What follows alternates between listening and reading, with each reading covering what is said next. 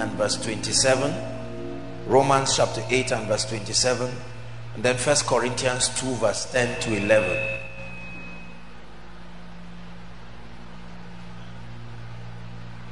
I need us to be on the same, a level playing ground tonight, because I know that many of us come from different, I don't mean to be insulting, but different religions, some of us, and even in Christianity we come from different sects with different perspectives about God. And I understand that there are many people who do not accept the Holy Spirit as a person. They accept him as an influence. They accept him as in fact, some believe that he's one of the angelic cadres. He's not. I have proven it to us, and then the Bible clearly tells us again that the Holy Spirit is God. Amen. So let's deal with the ministry of the Holy Spirit. I want you to really pay attention, because tonight's teaching will be examining the need, the advantage, the benefit, and the operation of the Holy Spirit in our lives. Now that we have agreed that he's a person sent from God, we have to examine, why is he such a big deal? Because let me tell you something, there are many believers who think discussing about the Holy Spirit is inaccurate. You know, you hear them say, look, it is Jesus we want to know. He's the one who died for our sins. What is all this idea about the Holy Spirit? Is Jesus we want to know? And you know, they make it look as though the teaching of the Holy Spirit is some kind of occultic movement. And it is important for us to understand his ministry in our lives. John chapter 16. For our text tonight, let's look at the book of John chapter 16. Jesus is teaching the disciples here, and in the chapter before, he began to introduce them to the personality of the Holy Spirit, and then he went further to let them know the things that he would be doing, his ministry. Let's read from verse 7. John chapter 16 from verse 7. We're reading down to 15, 7 to 15, quite a long reading. Ready? Nevertheless, okay, I tell you the truth. It is what? Expedient. The word expedient is advantageous, to your own advantage, for you that I go away. For if I go not away, the Comforter. Notice all the names that he's used, because his names are also a representation of his operation and his ministry. It's in the character of God to name things according to their usage. Hausa people do a lot of that. They name people based on what they do. So you don't need to ask what the person is doing. They can name him by his occupation or profession. We do that a lot in the north. This is where this whole idea came from. So when he is called the Comforter, that introduces a dimension of his ministry. The Comforter will not come to you, but if I depart, I will send him to you. We're reading down to 15. And when he is come, he will reprove the world of sin, righteousness, and judgment. Verse 9. Of sin, because they believe not on me. Of righteousness, because I go to my Father and ye see me no more. Of judgment, because the prince of this world is judged. I have yet many things to say unto you, but ye cannot bear them now. Now that's a very interesting, we can stop there and spend all the night. Please go back to verse 12. It says ye cannot bear them now. This is very powerful. I'm coming. Whatsoever he shall hear, that shall he speak, and he will show you things to come. He shall glorify me. For I want you to know, the Bible says he upholds all things by the word of the Holy Spirit is the mystery that holds creation together. You have to realize this. He's not just one force that was sent to men, and so if you are not a man, you are not relevant. No. We see the Holy Spirit's ministry finding expression even in animals. Donkeys spoke. That's a manifestation of the power of the Holy Spirit. Rods budded. That's a manifestation of the power of the Holy Spirit. A rod turned to a serpent and back again, water parted. All of these things, we see his power, the might of the Spirit of God demonstrated all through creation. So I want us to know that the relevance of the Holy Spirit cuts across culture, cuts across animate and inanimate things. The relevance of the Holy Spirit cuts across civilization, whether the 18th, 19th, 20th, 21st century and whatever it is. The relevance of the Holy Spirit cuts across dispensations. Dispensations. When you realize this, the Holy Spirit does not become, he no longer becomes an issue of Christians. Please listen, the Holy Spirit is not just on earth for Christians. The Holy Spirit is God. He is the Spirit of God. As I'm going to be teaching you, the Holy Spirit has a ministry to creation. He has a ministry in our world today, cosmos, the social system. The Holy Spirit has a ministry to unbelievers. The Holy Spirit has a ministry to believers. Are we together now? So regardless of what category you find yourself, you need the person and the ministry of the Holy Spirit. Say amen. Because if we do not understand some of these things, we can feel the Holy Spirit is a nuisance and he's only needed by those who want to heal the sick. That's the ideology many people receive. So every time we talk about the Holy Spirit, we leave him to pastors and apostles and prophets and all those who want to be part of ministry, as we know. I'm a businessman, I don't need him. I'm a politician, I don't need him. I'm a career person, I don't need him. That's a fallacy. The Holy Spirit is needed for life and godliness. He is the life of God. He is the power of God. Ignoring the Holy Spirit and any aspect of his ministry will cost you your effectiveness. Everyone say, I need Jesus, the model of the church, the very Son of the living God, the firstborn among we the begotten. Jesus was helpless on the earth. The Holy Spirit was required to get Mary pregnant. He played the fatherly role of Mary. The Holy Spirit was required. Are we together now? In the growth and the understanding of Jesus as he grew in wisdom, stature, the Holy Spirit was responsible for his empowerment. The Holy Spirit was responsible for that invincible and flawless life that Jesus lived. The Holy Spirit was responsible for supplying the grace for his passion. The Holy Spirit was responsible for his resurrection. The Holy Spirit was responsible for his ascension, responsible for the birthing. The Holy Spirit is the mother that birthed the church. We can never ignore his ministry and prosper. Listen to me, please. Whether you are Presbyterian, whether you are an atheist, whether you are a Muslim, Christian, Buddhist, whatever religion, whether you are a Christian, Catholic, Pentecostal, Charismatic, Orthodox, you know, whatever it is, I want you to know that the Holy Spirit, please come, the Holy Spirit was not sent as a choice for Christians. No, the Holy Spirit is God's gift to earth, God's gift to humanity. Regardless whether you are a sinner, he has a ministry in your life. Whether you are born again, he has a ministry in your life. In business, in ministry, as we call it, fivefold, whatever it is, we have ignored his ministry. In fact, many believers do not doubt that there is an existence of such a personality called the Holy Spirit. You will seldom find people argue with you about the existence of such a personality. However, in fact, many have even supposedly received him. It's one thing to receive the Holy Spirit, but it's another thing for his ministry to be activated in your life.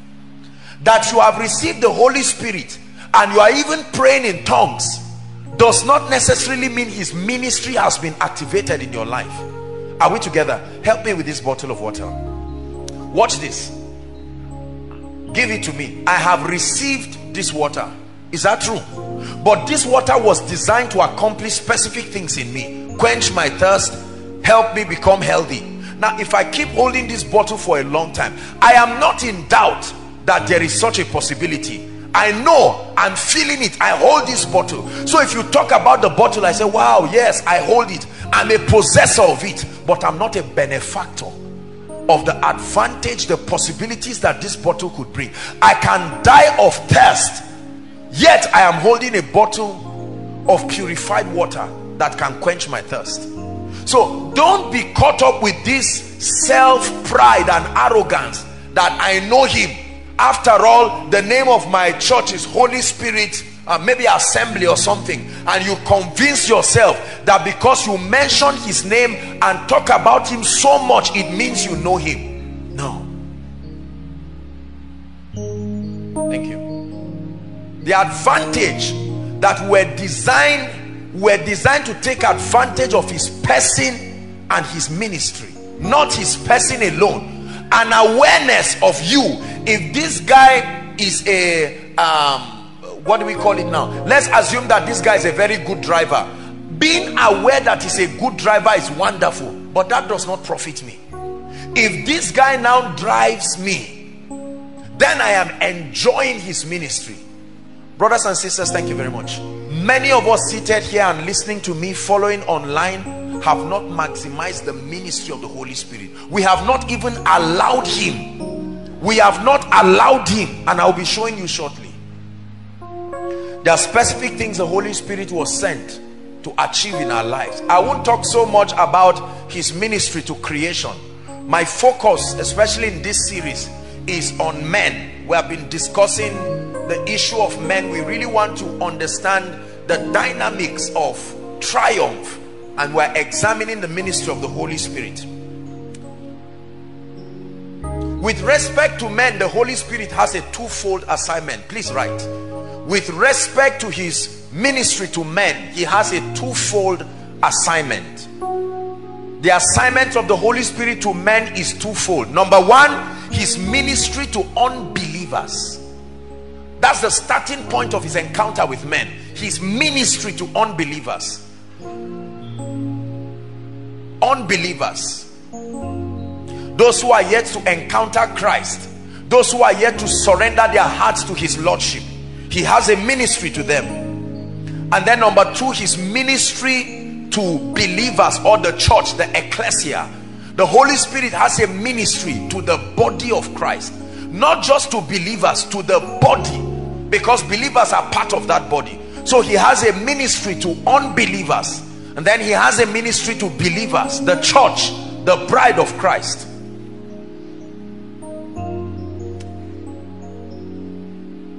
Several things the Bible tells us that the Holy Spirit would do in the life of unbelievers. Let's look at them very quickly.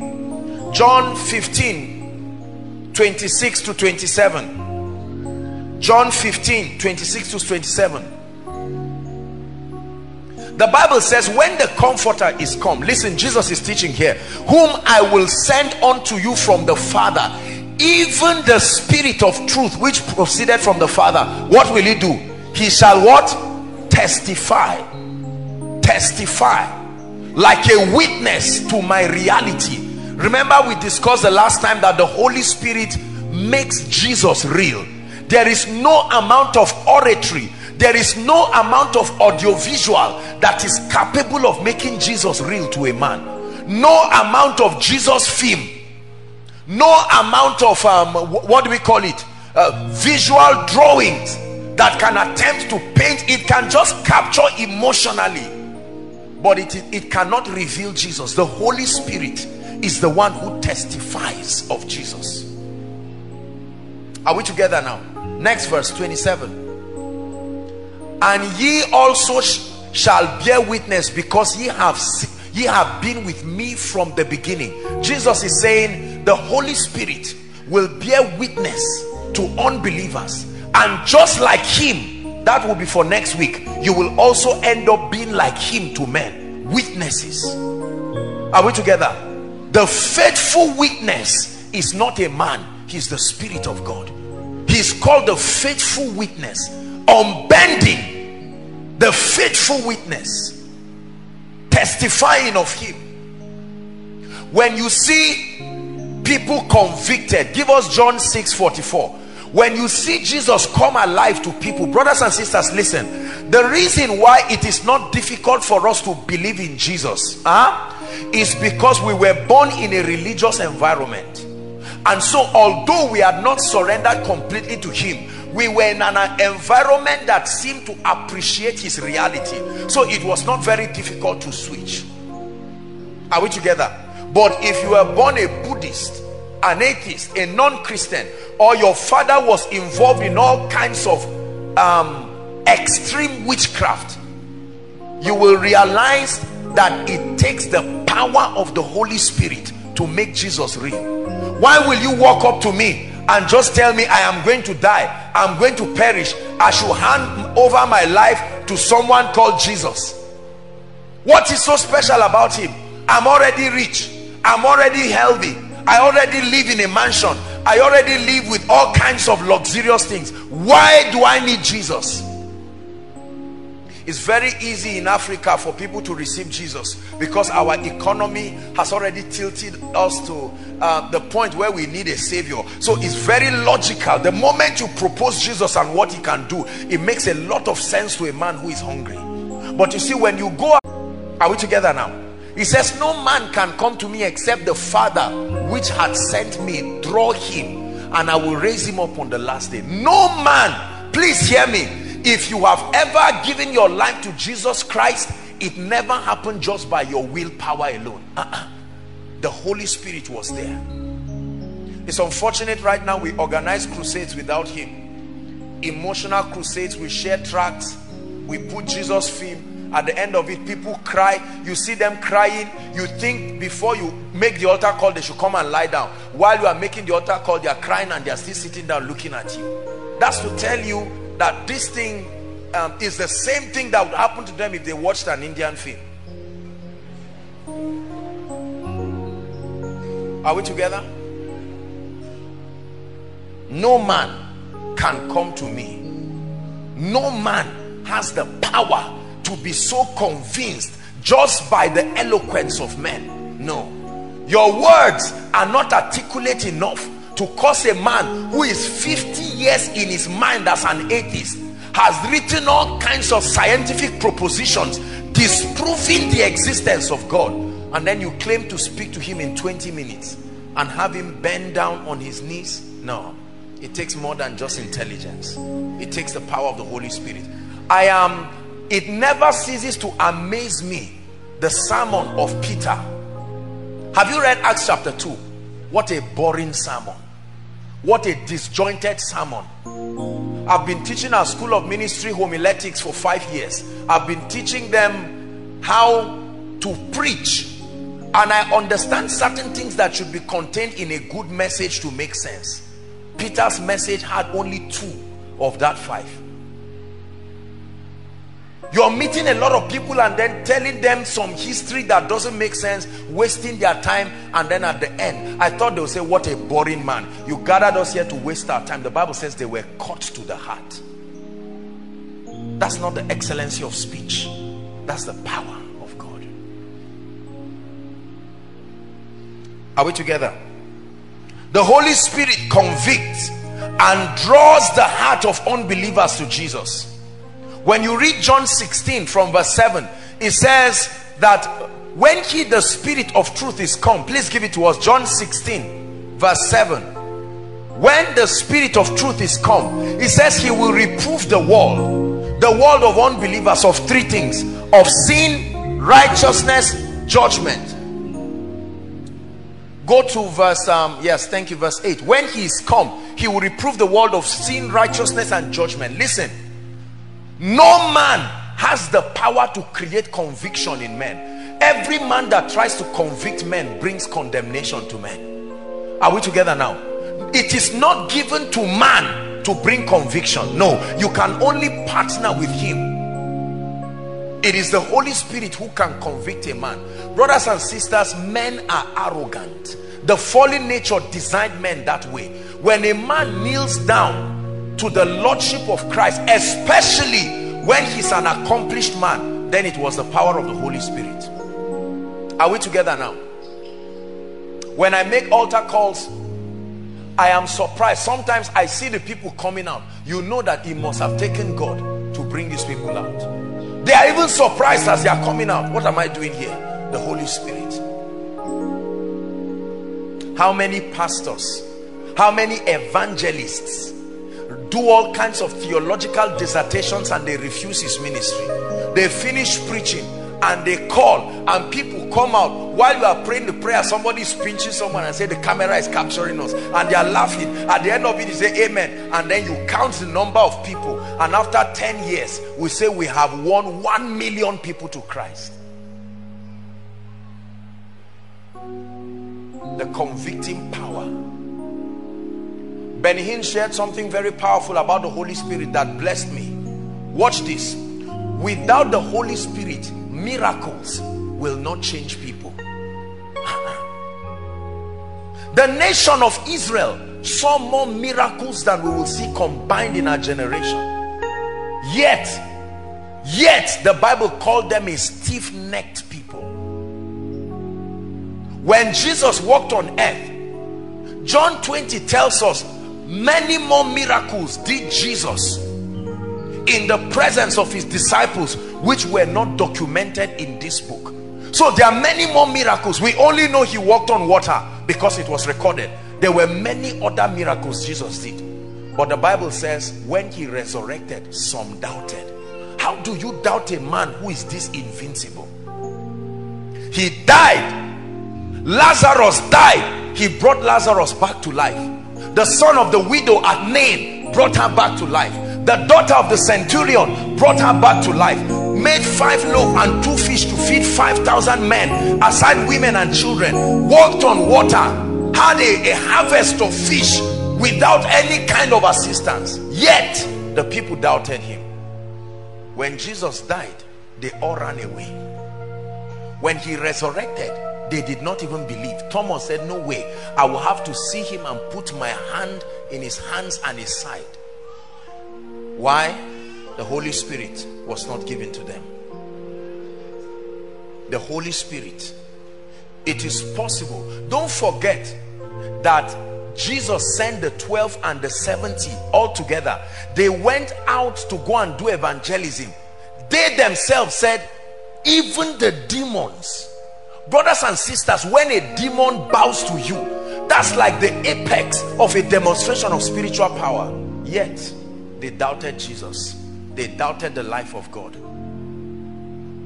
You can go to theology school without the Holy Spirit, preach for many years, and one day hang yourself and say, I don't believe this.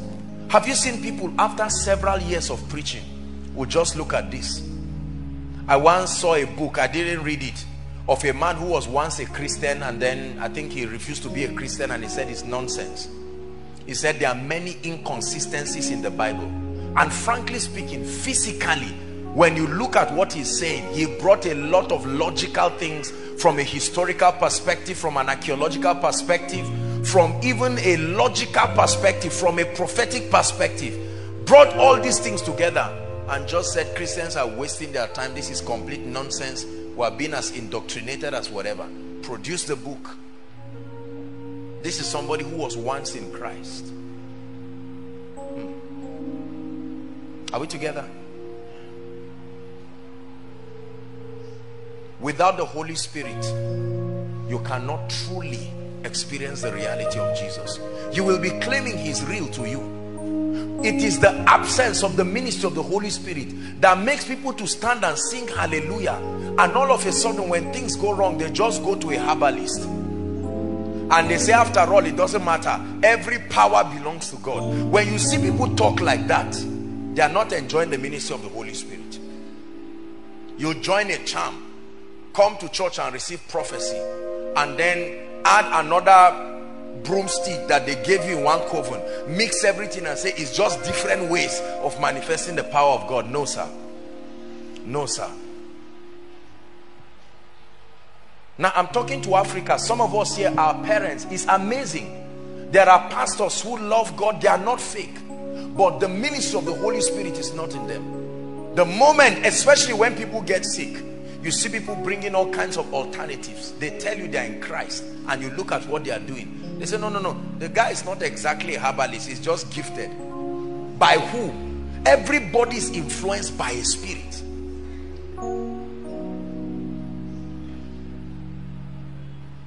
Are we together now? Very, very important. What is his ministry to unbelievers? Conviction and recognition of the need for Jesus. What is his ministry to unbelievers? Conviction and recognition of the need for Jesus. That's his assignment to unbelievers. He has the exclusive ministry of bringing conviction, supernatural conviction. Like some of you now are being convicted supernaturally. It's very supernatural. There's no physical logic to it. This is something that is entirely supernatural. Can bring a man to his knees to embrace Jesus. Saul of Tarsus was on his way to Damascus. A man who was so hardened, you will imagine, when they were killing the martyr Stephen, it was Saul that sat down and they kept their clothes at his feet. Yet he later became the greatest, one of the greatest of the apostles. Listen, how we need the truth about Jesus to spread across our families, to spread across territory. The issue of introducing Jesus to people today, above him there's no other. Jesus is the way. How we need everyone around us saved. How we need, do you know, most of the confusion in our society is because men are governed by an ideology that is outside of the Christ. Look at the way heaven is. Total submission to the lordship of the Christ. Look at the dexterity and the order. Our world, our government, our politicians, our business people have no respect and recognition for Jesus. The issue of opening up the hearts of men to receive Jesus is not an activity for preachers. No, the Holy Spirit has a ministry. The first and primary way that the earth will be full of the knowledge of the glory of Christ is not building of luxurious structures and having multi-millionaires spread across a church. The first thing is the establishment of the lordship of Christ across the hearts of men. Number one. First things first. I don't care how rich a church becomes. I don't care how prosperous. I don't care how educated a people become. If Jesus is not institutionalized in an environment, there is trouble. When Ebola broke out, something that is a temporary thing, governments came together to drive it out because they perceived it to be a threat. Jesus-lessness is a threat. Is a threat to humanity. A life truly without Jesus, please hear me, this is not an initiation into a Christian's religion. There's nothing as terrible as a life that does not acknowledge Jesus. As we are seated here, there are many of our loved ones who are not saved, completely not saved. They laugh at you every time you mention, don't bring any Jesus thing, please. I'm not a small child. We did all those things so when we were young. You hear them say, now that we are old, we are facing life intelligently. Jesus has been tagged a nuisance to civilization. You mention him and you see the disdain, especially on young people. You mention Jesus, it's as if you mention unemployment. You mention Jesus, it's as if you mention barrenness. Who indoctrinated us? Who pushed away the ministry of the Holy Spirit such that we cannot even partner with him to allow men? Listen, the Holy Spirit is still on earth today, carrying out a massive campaign on unbelievers. What is he doing? Convicting them. That's why you find out that right now, find out what is happening across the world, especially the Middle East. mighty manifestations of Jesus, people having encounters of Jesus. Since we are not going to be serious, since we are more interested in making money, since we are more interested in building empires and being called apostles and prophets, the Holy Spirit himself engineering conversions in whole families without the assistance of a single individual. He said, if you will not praise me, I will raise up stones. Everybody say conviction. Say it again, conviction. Say recognition. Do you know that Saul was not part of those who walked with Jesus Christ? Yes, he was a Pharisee, but he was not part of those who walked with Jesus Christ. But the moment he encountered Jesus, he called him Lord. See, for those of you who have had visionary encounters, let me tell you something. In fact, any kind of encounter, if it is the Holy Spirit that introduces Jesus to you, you must acknowledge him as Lord. If it's a preacher that introduced Jesus to you without the assistance of the Holy Spirit, you may just see him as an intelligent historian, one of the many, and you will clap for him. Every religion believes in Jesus, but as what? As what?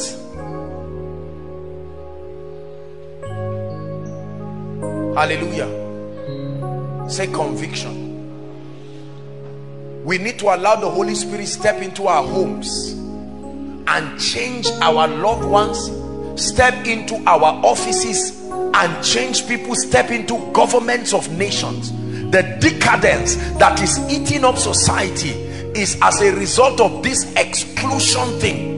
Holy Spirit remain in church.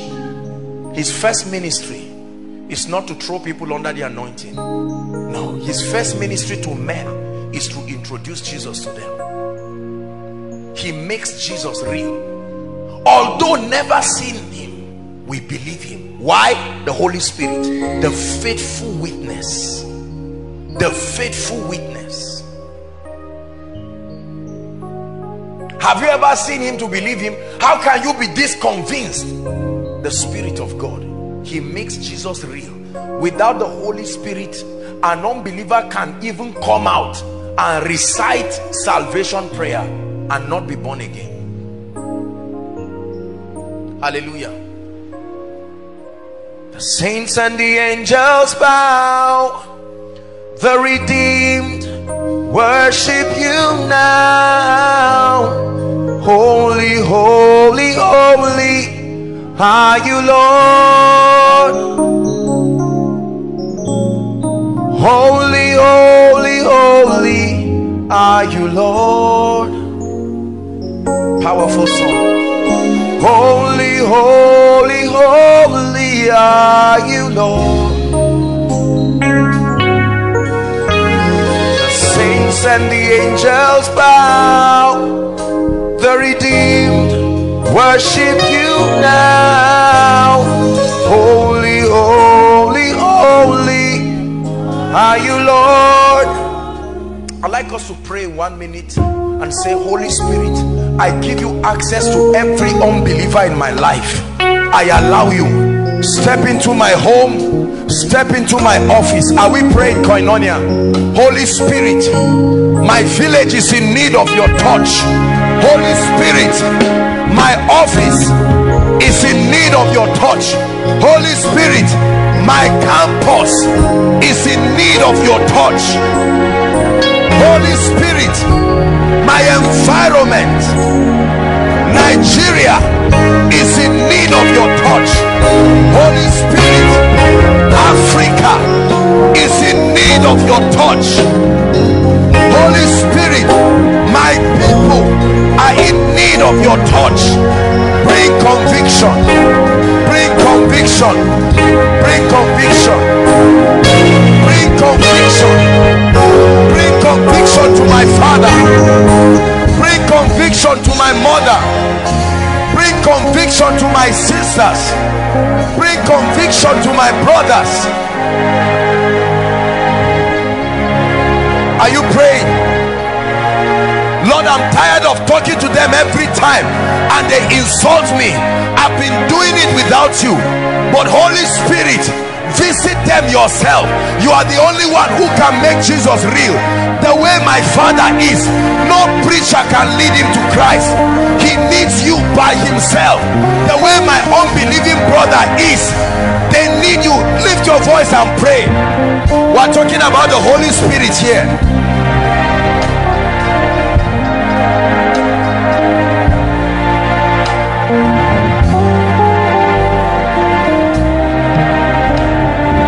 Hallelujah. Listen, let me teach you something about intercession for souls.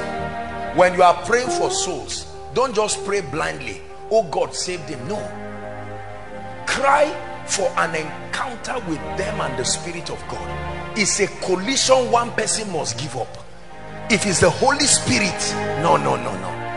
You can't hit the Holy Spirit and it goes back. It's a joke. If the Holy Spirit comes, it will swallow up every stubbornness.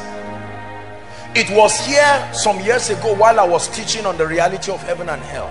One person who, I think he was an ustaz or something like that, had read Arabic, was sitting in the overflow outside. I don't know how, I'm sure just for curiosity, just came to sit down and listen. And while I was speaking, all of a sudden, he said the moment I was speaking, it's as if outside just became blood and everywhere just vanished. And there he was, standing alone with Jesus, the Son of the living God, while Koinonia was going on. That guy broke down, gave his life to Christ, got filled with the Holy Spirit. Now that's the Holy Spirit at work. Please listen. Many of us are suffering today because the heads of our home have thrown him out. So he can come into your life but not your home, because the doorway, the priest of the house, has willingly kicked him out. Many of our fathers don't recognize him. Many of our mothers don't recognize him. You talk about him, please don't bring all those church garbages. You need to pray and say, Holy Spirit, you are the testifier of Jesus. You are the testifier of Jesus. I'll never forget one of the most awesome testimonies that we've had in this ministry. One of our ladies, long before she left, it was a non-Christian family, everyone. Then she was the first to get born again and kept growing and building, and then gradually, I think it was her mom who later got born again, supernaturally. A non-Christian family, not just a few people. And then gradually, I think her younger brother or thereabout got born again. Everyone got born again, and it was the dad that was left. He was angry, already persecuting them, criticizing them. You know what I'm talking about, withdrawal of benefits, etc., etc. And then one time, I would never forget, one night we're preparing to go for prayers, and this lady comes to me crying and saying, the Lord has done it, God is faithful. What happened? I don't know what made the father to meander into living faith. Fire fell on his head. Do you know the Holy Spirit has a way of navigating a man who has no business going for a crusade? He will just be passing and say, who is this guy shouting, and stand there, and that's it. That's the end of it. Do you believe what I'm sharing with you? His ministry to unbelievers. If you know this, never get rid of anyone the Holy Spirit has not given up on. Are you hearing? Some of us have our brothers, our sisters, our loved ones. They smoke around, they snuff everything, as stubborn as whatever. You give them a Bible, they sell it and use the money to drink. All kinds of things. When the Holy Spirit meets them, one day you will just see that gentleman who used to dress like a thief holding his Bible and saying, are we not going for Koinonia? And you say, no. Oh, it will happen. Oh, it will happen in the name of Jesus. Why are you surprised? Have you forgotten how you used to be? Have you forgotten so soon that the Holy Spirit can convict men? Number two, quickly, his ministry to believers, and I want to dwell here a little, and then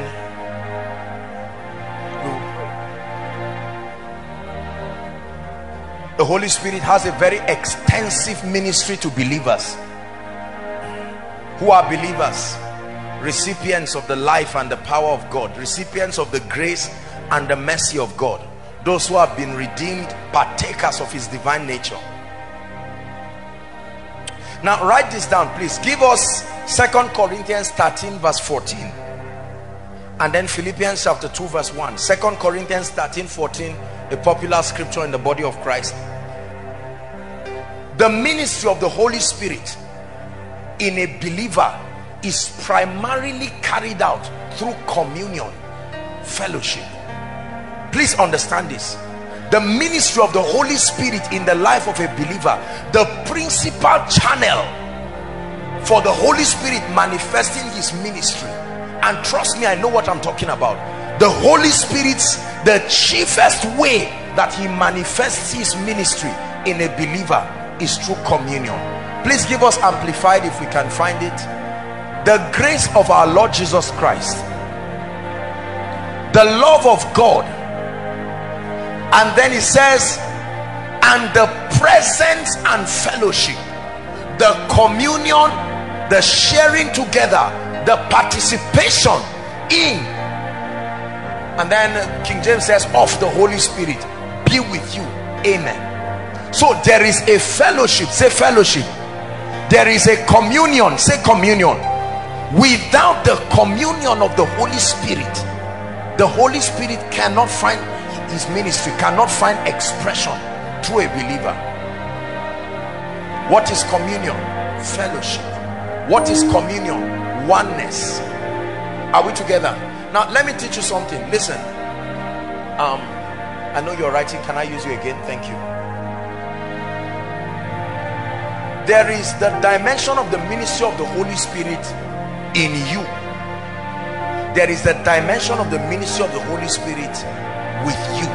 Allos Parakletos, one who is called to walk an extension of the ministry of Jesus. Are we together now? Both are very important, but communion is the key. Communion, intimacy, koinonia, the word. Are we together? That participation, fellowship, a recognition of himself in your life, and then that allowance, creating the atmosphere. Your assignment in terms of your partnership with the Holy Spirit, as far as communion is concerned, is to create the atmosphere. Create the atmosphere. Create the atmosphere for communion to be possible. Create the atmosphere for fellowship. Communion does not happen anywhere and anyhow. There is an atmosphere. There is a state of being. There is a state of surrender that can cause communion to be a possibility in the life of a person. Thank you. Hallelujah. Many of us fail to create that atmosphere. Every other thing that I'm going to be listing here is communion dependent, is fellowship dependent. If you do not have what the Bible calls the fellowship of the Spirit, it is impossible to access these other dimensions of his ministry. Fellowship. Philippians chapter 2 verse 1. Philippians chapter 2 verse 1. It says, if there be therefore any consolation in Christ, if any comfort of love, then it says, if any fellowship. There is such a thing as the fellowship of the Spirit. Fellowship of the Spirit. Fellowship of the Spirit that introduces you to a lot of other things. When I sat down, I watched Ejimi and his dear daughter. He was busy talking with her. That's fellowship, communion, koinonia. And then after a while of conversation, she left with his phone. I think he put a game for her and she was happily going. And I said, that's the fringe benefit of communion. It started with her coming to him. They were discussing, I did not know. And then as a result, she had access. Many of us want to access the riches of Christ, the blessings of Christ, but we ignore the place of communion. The platform upon which the ministry of the Holy Spirit is manifested in the life of a believer is not prayer, is not fasting, is communion. Prayer is a subset of fellowship. Are we together now?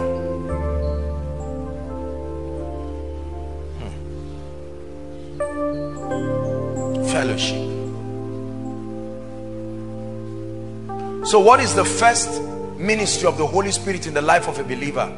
Let's hurry up. Number one, write it down please. The first assignment of the Holy Spirit in the life of a believer is activation of his spiritual senses. Activation of his spiritual senses. A believer is one who has already received the life of God. When the Holy Spirit comes into the life of a believer, his first assignment is activation of your spiritual senses. The Bible calls it being alive to Christ. 1 Corinthians chapter 2 verse 14 please. 1 Corinthians chapter 2 verse 14. Very popular scripture. The Bible says, read please everyone, it's projected. 1 to read. But the natural man receiveth not the things of the Spirit of God. Why? For they are what? Foolishness unto him. Neither can he know them, because they are spiritually discerned. Let me explain to you what that means. The natural man, not just the carnal man, the natural man, one who is alienated from anything Christ, among other things, responds to his environment only based on his sensory perception. Are we together? So his decisions are made from the impulses around him. The limit of his interaction is just a three-dimensional realm. The natural man. The Bible says for such a person, his organs of interaction with spiritual realities are deadened. He cannot understand spiritual things because they are not scientific. Spiritual things are not scientific. Spiritual things are not philosophical. They are spiritual. So your organs of interaction with the realm of the spirit must be heightened and activated for it to make sense. It does not make sense to drop a prayer request on the ground and dance around it. A natural man will tell you that's stupidity.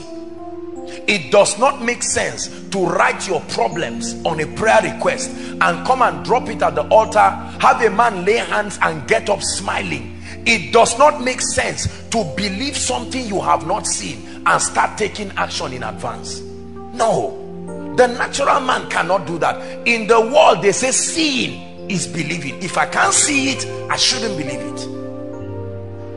How in the world do you want somebody whose organs of interaction with the realm of the spirit has not been heightened to believe that someone can stand with a growth, a lump, a malignant growth, cancerous growth, and just with a word it disappears? No. See, let me tell you something. Most people's doubting of God is because the Holy Spirit has not activated their organs of interaction. Remember when you used to laugh at praying in tongues? Remember? That's what was happening to you. You see believers praying and sweating and you say, "Ay, who lied to these people?" See you now, you are in the same thing. Happily, a forerunner of it. How about the Bible? How about confession? To believe that you can communicate things, thank you, that you can communicate things and then they will come to pass because you opened your mouth and spoke. You just sit down in your house and expect a destiny helper to help you. Who dash monkey banana? Where will that come from? You mean somebody just sits down and comes to bless you? All of these things that we teach, brothers and sisters, are spiritually discerned. Say after me, spiritually discerned. Why will you ever believe that a man went to the cross for you? What if it's a lie? Was your name on the cross?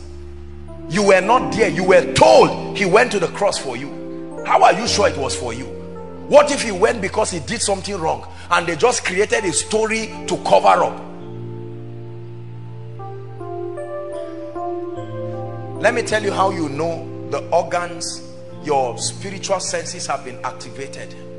The things of the spirit no longer become an embarrassment to you. You are not ashamed of it. Some of us still do big manism for spiritual things. Shout, lift your hands, don't fall our hands. That's someone whose spiritual senses are deadened. Does not understand. You are sick to take the communion. What is communion? I beg. I saw you baking this cake. I saw you even put small wine inside, and you are now all of a sudden telling me it's anointed and it can cure. Please, we are, and I'm sorry to say this, but even some of us pastors, we stand on stage and we bastardize spiritual things. We tell people, look, you have common sense. I mean, what is how can you walk around your house in the night prophesying? Get a police. And we laugh over it and make it look as if spiritual things are nonsense.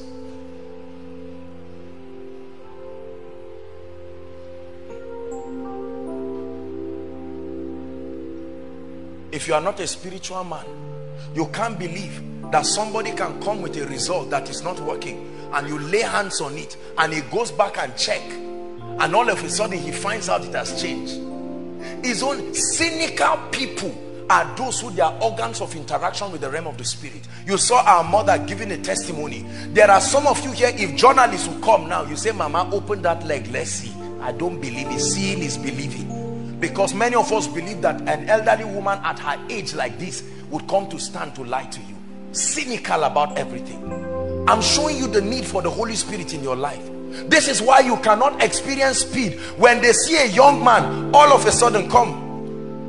You see this gentleman, he grew up in the village just like you, and in 1 year God has changed his life and changed his level. When people see him, they say, look, all these young people, it took me 20 years to buy my first car because you are a natural man. But this guy has tapped into a supply. He knows there is a system in the kingdom. Are we together now? And you look at him and say, no job. You graduated with third class. What are you doing? Whose head did you cut that you are now buying a car? You are even saying you buy a car for your mother. How did that happen? The natural man cannot receive the things of the spirit. How can tithing open the heavens for you? This thing is just a gimmick. Oh, men of God use this thing. They eat people's money, and you share. The next time you can know whether people are alive in the spirit by their conversations. Their conversations are a window to their spirit man. So never argue. When you want to argue with people, find out what level they are first, so you don't make a fool of yourself. There are people, when they talk, the key is just to say, all right, God bless you, it's all right. You know, I'm telling you all these things. You are sitting down saying you are hearing God to marry well. This one now you are seeing, we're all seeing. This is how your elder sister did. Now she's 40 years. You don't know what the elder sister believed, but you know the principles of the word. Are you hearing what I'm saying? Is God blessing you? Yes. Spiritual man. God gives you an instruction. You finish building a house and you carry the house and go and give the house of God and say they should turn it into a missionary house. Is that normal? No, you have to be spiritual. Are there spiritual people in this place? So why do you argue about miracles? Why do you argue about signs and wonders? Why do you argue about dreams? I call this guy now, I give him a word of knowledge, and somebody is watching me. I'm watching if somebody is telling me something. Is it very easy to act like that?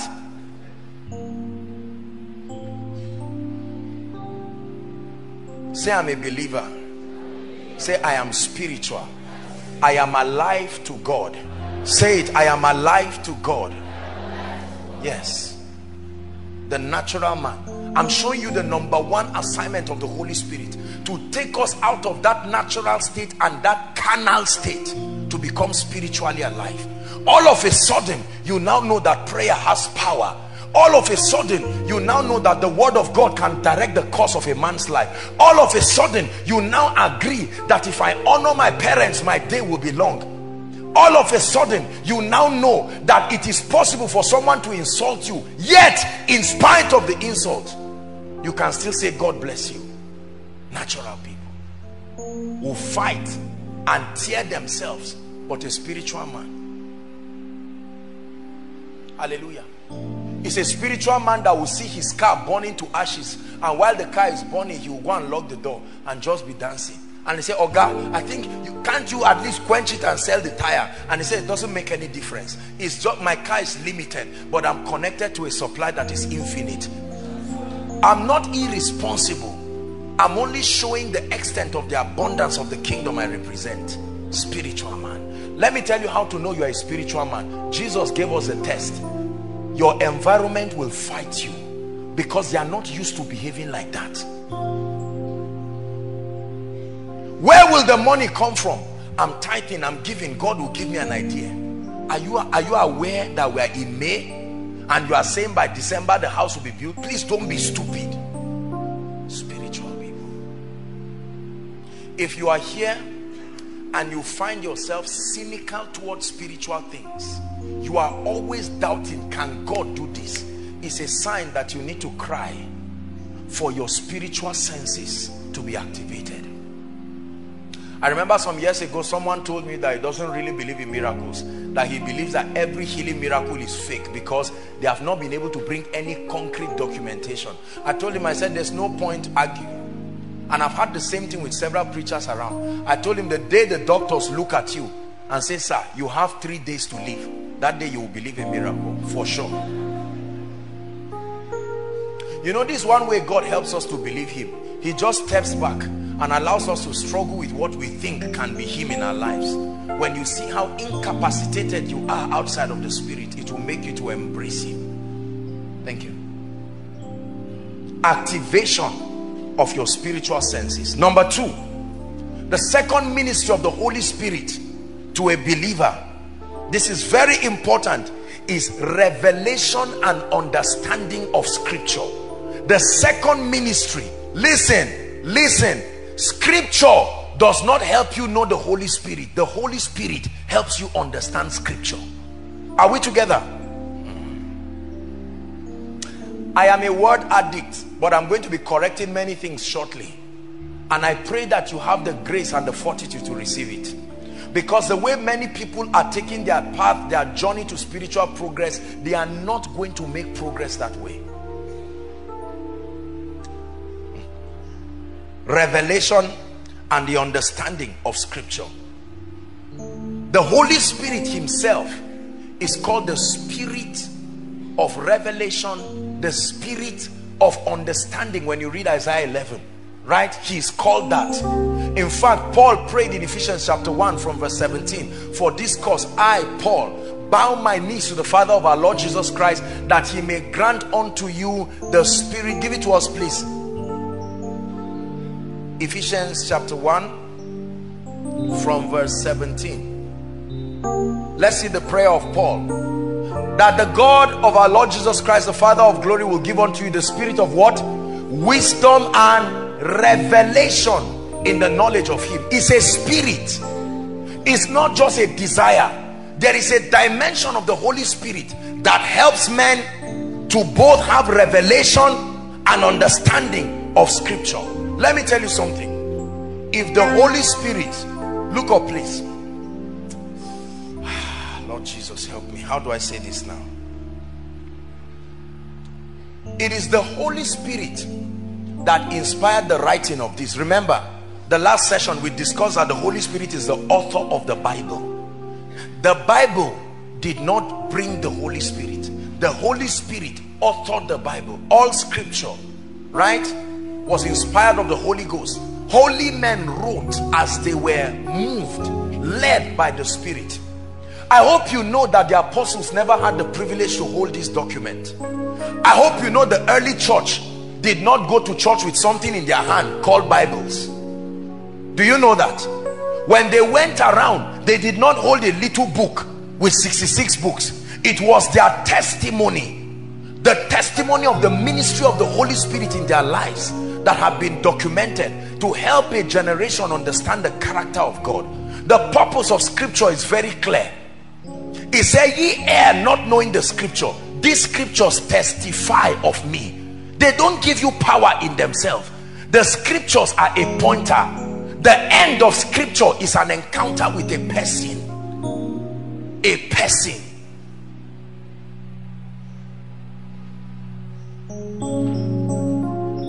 The spirit of revelation. Jesus himself told us that when the Holy Spirit came, he would grant us access to the understanding of scripture. Say understanding of scripture. There are several people. Let me tell you something. Look up please. It is dangerous to study this book or any Christian material without the Holy Spirit, because you are going to gain an understanding from it, but it may not be the understanding that God intends. And the terrible thing, this is why for many of you who have studied the Bible and studied, you know, church history, you will know that the translation of the Bible was done well, but it came with many mistakes.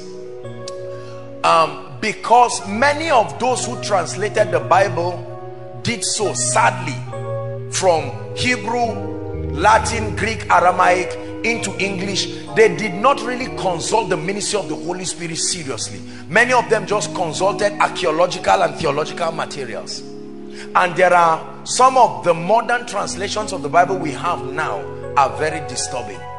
Very disturbing. They are a communication of carnality. Men attempting to interpret spiritual things in the flesh. And so you have all kinds of Bibles. They remove several things in the Bible that they feel are an interruption to civilization. They carefully extract certain verses from the Bible. They add certain things that were not there.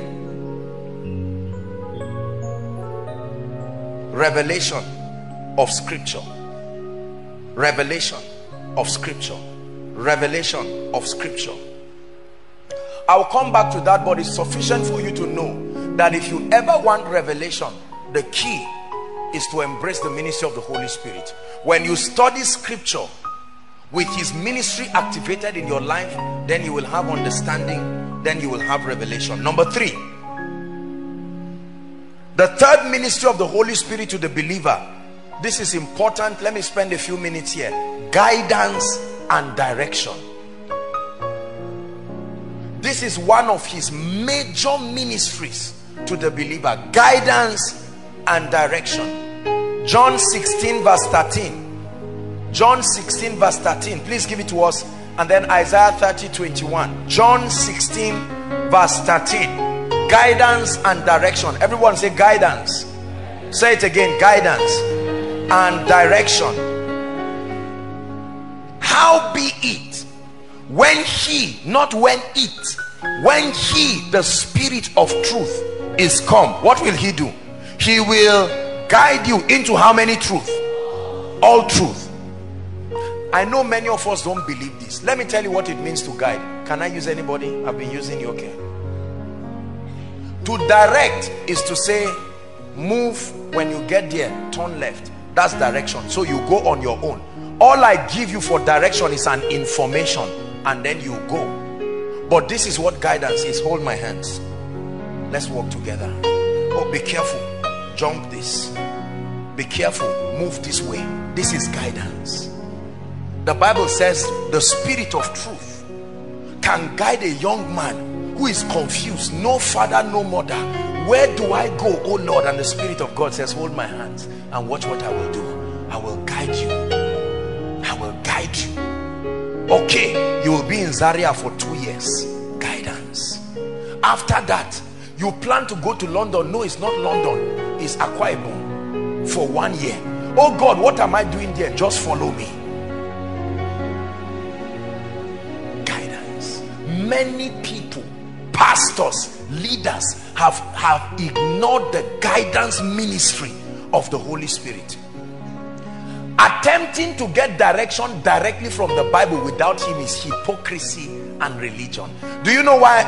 Look at me, look at me. There is nowhere in the Bible here that is written, Apostle Joshua Selman, by 2011 and 17 you should be in Zaria. It's not written here. The principles of the kingdom, I will come there, are written. But there are times your life requires hands-on, customized, specific information. This is where he comes in. You see that? The Spirit of truth, he shall guide you into how many? All truth. What is all truth? Does it include ministry? Does it include your finances? Please help me. Does it include your establishment? Why did you leave him in church and you are around trying to look for jobs all by yourself, and you never you go to submit proposals alone, and then we don't pay attention to his ministry? I think what is in vogue now is once you are in Lagos or Abuja, your life will be better, and you transport yourself and transport your ignorance to Lagos, and you are on your own, and a city that should bless you punishes you because it's not there with you. Someone else can be in Zamfara, led by him. What are you doing in Zamfara? He asked me to come there, and he's living like a hero in Zamfara. Please hear me. When it comes to guidance, you must submit to the leadership of the Holy Spirit. Let me show you something. Isaiah 30:21. Isaiah 30:21. Read it if you're a Christian. 1, 2, read. And thy ears shall hear a word behind thee, saying, this is the way, walk ye in it. When you turn to the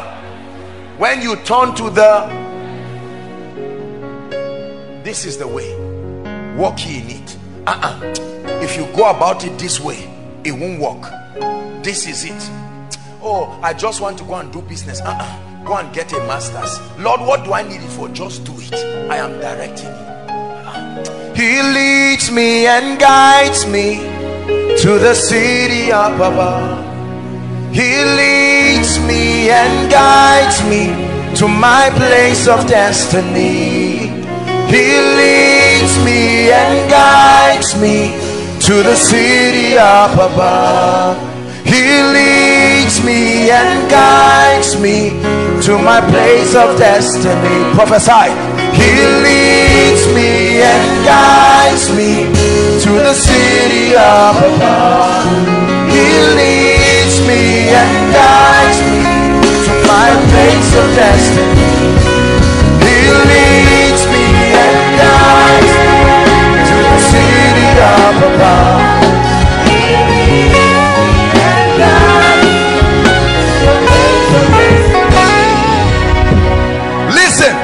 Samuel had the voice of God because he was lying down close to the ark.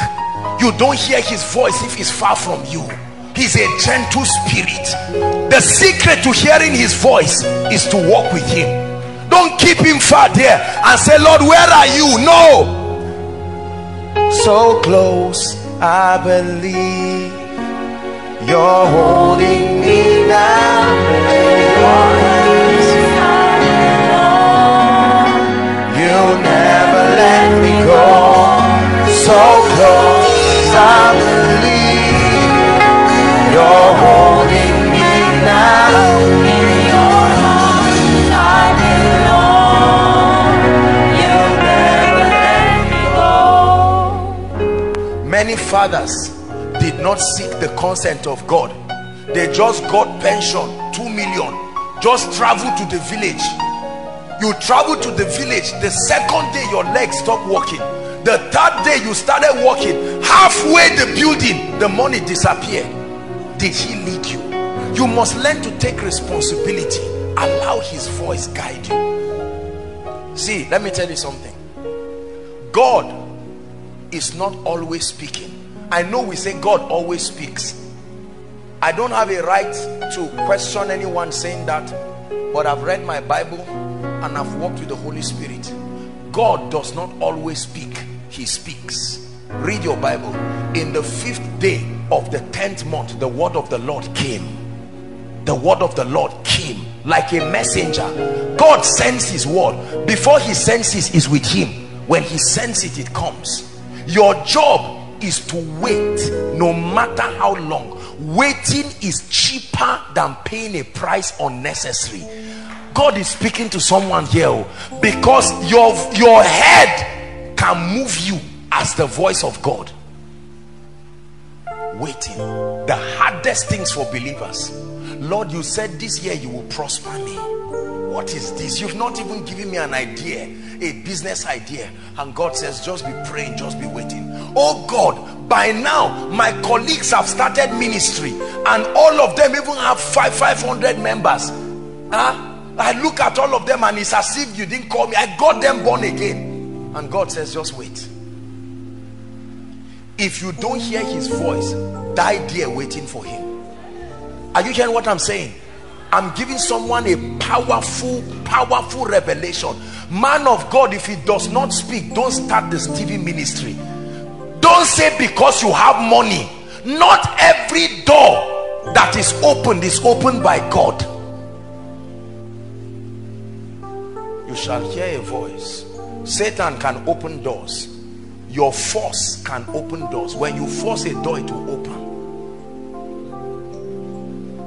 There are too many inconsistencies in the life of believers, and the reason is because of that stillness. Stillness. The Holy Spirit does not speak to men under an atmosphere of noise. Noise. Lord, there are 12 men around my life. Tell me quickly which one. Truly you won't hear anything. The Holy Spirit is a master of solitude. Silence. Silence. Oh God, 5 jobs. Speak quickly before I choose my own. You won't hear that kind of thing. No. Waiting is a sign of faith. Waiting is He will come and save. Here's your part now. Lift up your eyes to him, for you will arise again. He will come and save. Listen. Lift up your eyes to him. You will arise again. He will come and save. Apostle, I was never taught that God can direct people. Look at how 10 years of my life has become a mess. I married wrongly. I did all kinds of things. I entered into every wrong known business. I did every kind of thing. Wrong friends. Look at my life. Lift up your eyes to him, for you will arise again. He must come to save. No regrets. Is there hope for a tree? Yes, there is. Even though it be cut off, if you can lift up your eyes. I just feel in my spirit God is speaking to someone here. You are saying, can this thing ever work? My God, an expert in changing the lives of men. Have you not heard of Abraham? I lift up my eyes to you, so I will rise again. You will come and say, can my church get back again? Yes. You joined all kinds of friends in the name of ministry, preaching all around, and before you knew it, that grace left. But like Samson, you will arise again. Okay, you will arise again, for he will come and save you. I speak to your weary heart. Your God will surely come. How long? His time. His time. How long, Apostle? We've been building for 10 years. Our neighbors have finished. Leave your neighbors. He's preparing a table for you. Lift up your eyes to him, and you will arise again. He will come and save. Psalm 23. Please, let's hurry up. Our time is gone. Goodness, God is blessing and healing people here. Psalm 23. God is encouraging someone. Stop crying. You can't cry forever. There is hope. There is hope. You can start afresh again. I don't care what happened. The Lord by his Spirit is my shepherd. The sheep does not have horns. The sheep cannot fight. Its security is entirely based on his trust for the leadership of the shepherd. 2, he maketh me. Everybody say, he makes me. When he becomes my shepherd, when I make up my mind, I'm not a small child. Yes, but I will follow him. Sometimes we get too matured for his voice. Oh God, you know I'm not a child again. Don't play all these games. He makes me to lie down where? For him to make me lie down means he knows where it is. He searches for it and says, son, this is green. Your eyes is seeing black, but God says just lie down. This is green pastures. Lord, but based on what I was taught when I was in the university, this is black, and God says me, lie down. When you lie down, all of a sudden it turns to green, and people say, how did you get it? Every wise man knows the power of the leadership of the Spirit. You can't fake his leadership. Your life will be too ugly to pretend he's the one leading you. A sign that he's not leading you is perpetual absence of beauty and glory in every area of your life. He leads me beside the still waters. Verse 3. Quickly help us, media. He restores my soul. All these are things that happen when he is shepherd. He can be your Lord. You will not benefit from this. You can make him your shepherd. That if you are leading me, Lord, I will follow. I will follow. You need to see how I talk with the Lord. And I tell him, Lord, I'm not going from here. Brothers and sisters, I can tell you how many people have given nice proposals, wonderful things for the ministry to do, but I know, you ask everyone who is close to me, if God does not speak, I'm not going anywhere. If after 30 years God does not speak, this is where we remain as a ministry. Are we together? I'm not under pressure to show ministry is growing. Everything that has happened here is a product of his wisdom. The messages that have blessed people around the world, it was a simple direction from God. Do not upload your videos. Do not sell your audios, not at this season. Put them free online. I will cause it to move like an angel to the nations of the earth. Look what God has done today. You see, when he speaks to you, foolish things can bring powerful results because his voice is upon it.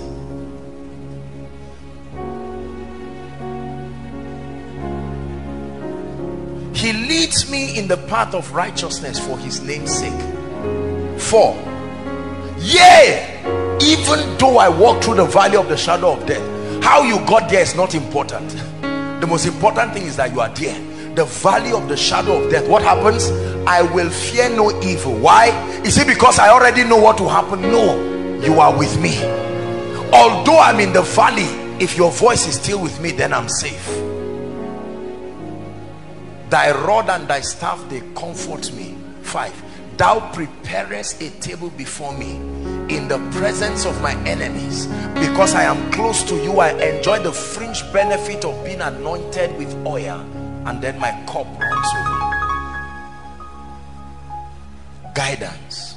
Believers, please hear me. Let's return back to the place where the voice of God becomes the timing of our lives. Don't allow this scientific living fool you. Young man, you are 30 years. By now you should have 3 cars. You should have 3 cars. You should be married. You should have what are some of these things again? You should be in you have a master's in etc etc. The voice of God will make you look like a fool for a moment, but the beauty and glory that will rise from his voice will shock people, and they will say, how did you do it? I remember when we started out in ministry, many people thought we were fools. Many people thought we were idiots. But look at his wisdom. Look at his grace. Look at the mighty things that he has done. You are here today as a product of his voice. Who will be in your life because you heard well? Pray 1 minute. Lord, correct my hearing. I am determined to hear you. I am determined to hear you. Lift your voice and say, Lord, I no longer argue with your voice. If you don't speak, I'm going nowhere. There is a way that seemeth right, inside and outside. Make sure you are talking to the Lord. There is a way that seemeth right for a young man, but the end thereof are the ways of death. There is a way to make money that seems right. There is a way to marry that seems right. There is a way to get connection that seems right. There is a way to do ministry that seems right, but the end thereof will leave you with pains and regrets. But when he leads you, his voice comes with speed. His voice comes with direction. His voice comes with direction, guidance. Yes, very simple song. Yes, that's my response to your leading. Yes, I'll forever say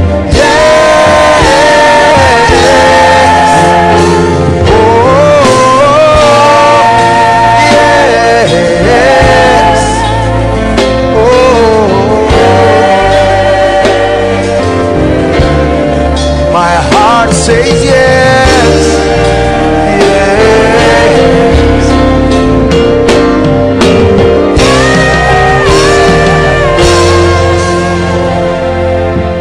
Number 4, the fourth ministry of the Holy Spirit in the life of a believer. Are you learning something tonight? The fourth ministry of the Holy Spirit in the life of a believer is renewal and transformation. Write this. I want to teach you something powerful and then we pray. Renewal and transformation. Renewal and transformation. Transformation. 2 Corinthians chapter 3 verse 18. But we all, 2 Corinthians 3 verse 18, but we all, not we some, as many who are interested, is the destiny of everyone, but we all with open unveiled face, beholding as in a glass the glory of God. The glory of God is the Holy Spirit. He's called the glory of the Father.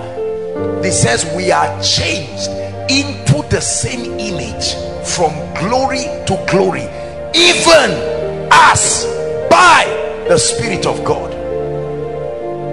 The Holy Spirit is responsible for the transformation of men. What is transformation? A change of state that is caused about by a change of beliefs, a change of values, a change of paradigms. Listen carefully. One of the major ministries of the Holy Ghost in the life of a man is to cause renewal of your mind. Romans chapter 12 from verse 1. I beseech you, brethren, by the mercies of God, that ye present your bodies a living sacrifice, wholly acceptable unto Lord, which is your reasonable act of worship.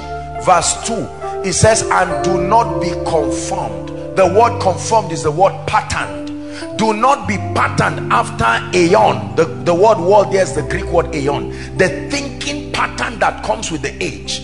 Do not allow yourself. There is a pathway young people are taking that will land them in failure.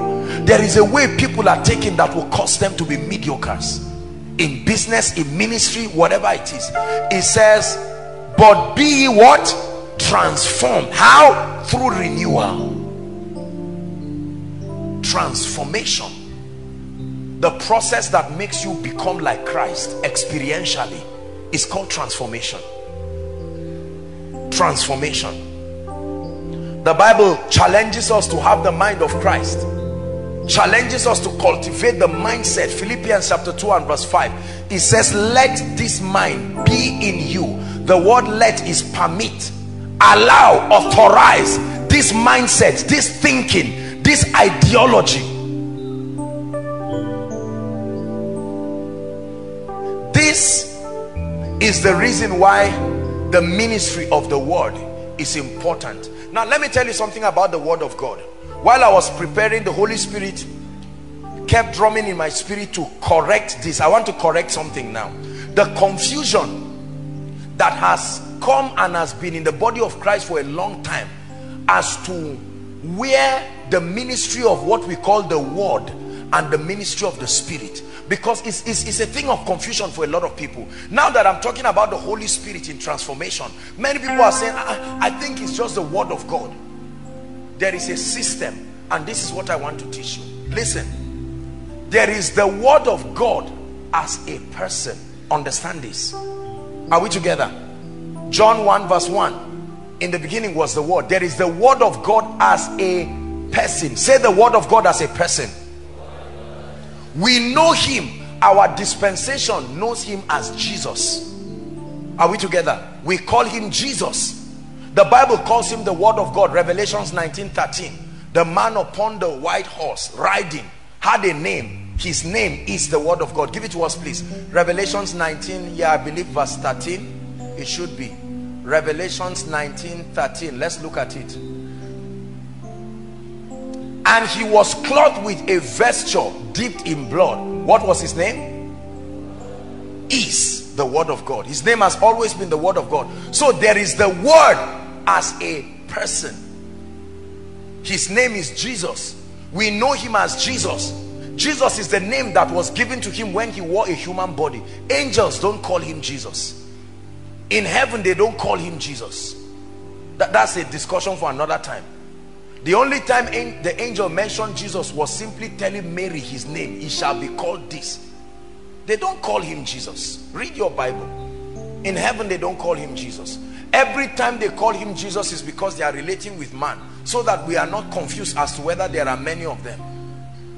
He is the word of God, a person. But there is the word of God as a testament, as scripture, as the Bible, the testifier of the person. This is it. Look up.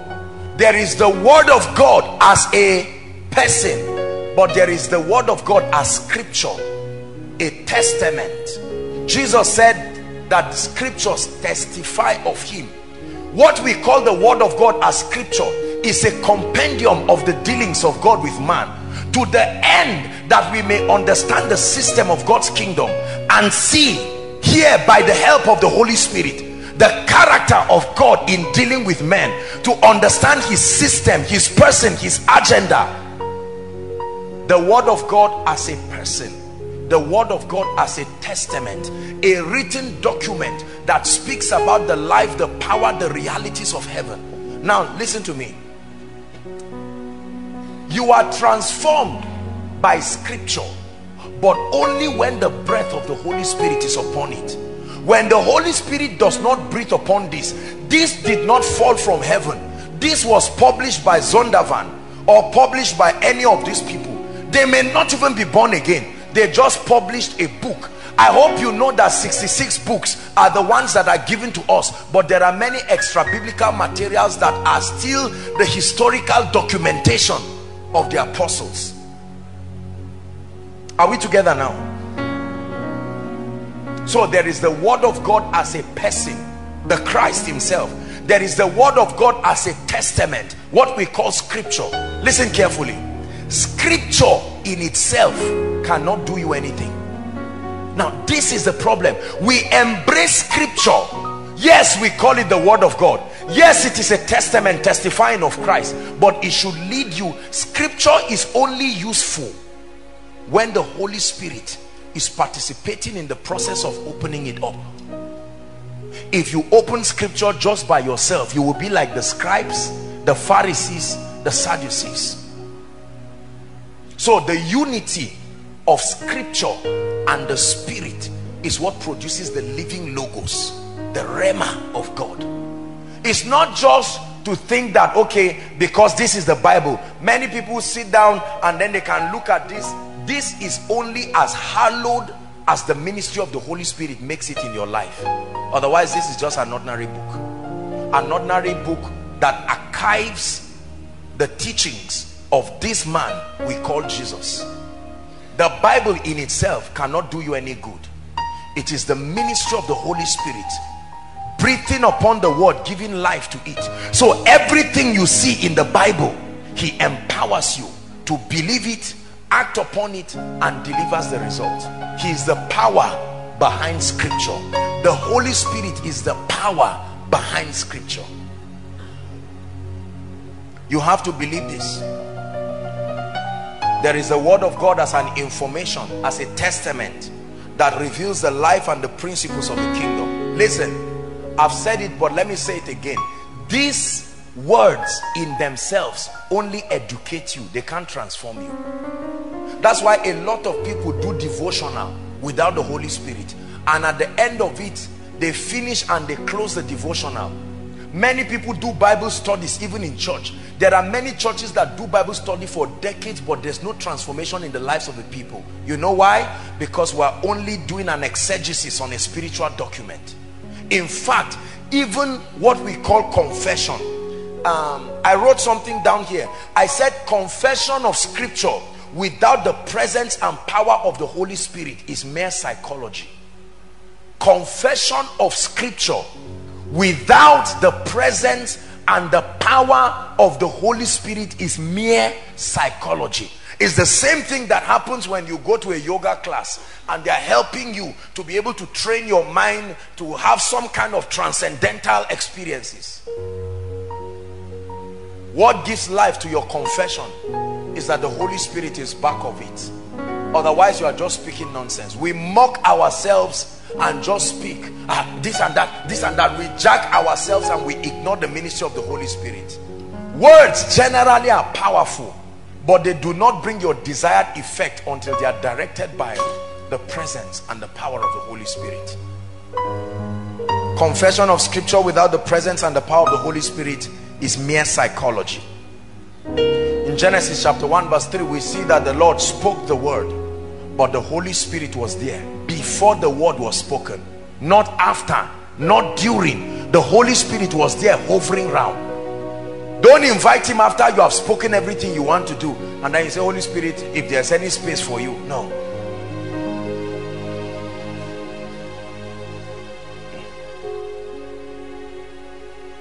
Transformation. Part of the ministry of transformation is to produce in you the character of the Spirit. Galatians chapter 5. You read from verse 16 down to 22, but for time's sake let's go to verse 22. Galatians 5:22. Look at what the Bible says. But the fruit of the Spirit, in other words, the recreated human spirit that is in alignment with the Holy Spirit, should produce these effects: love, joy. You cannot love except by the Spirit. You can be emotionally attached to a person or a thing. That's a natural thing. Even animals do it. But you need the Holy Spirit to love. Agape, undeserved love. How about joy? The Bible calls it joy in the Holy Ghost.